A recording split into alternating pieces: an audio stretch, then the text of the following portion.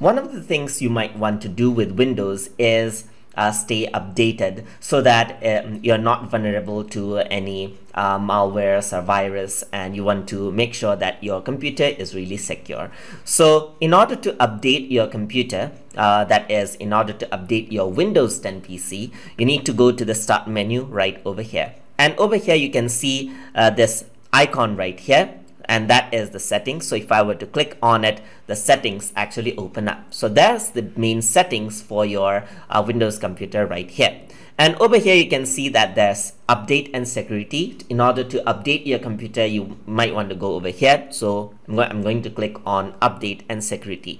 And over here you can see that it says that I'm up to date and this is the last checked. And if you want to update it, you can see that this is the version of the Windows I'm using.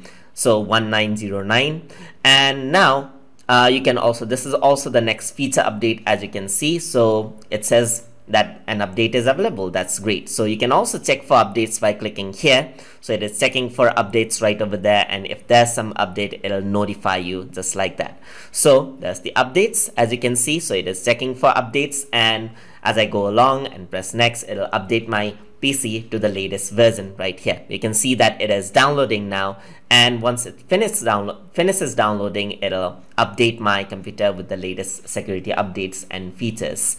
So you might want to stay updated with this in your case as well. So just go ahead and update your PC, and then we'll learn about rest of the things that Windows can do in further lessons. So hope you guys learned something as always, and as always, please like, comment, share, and subscribe.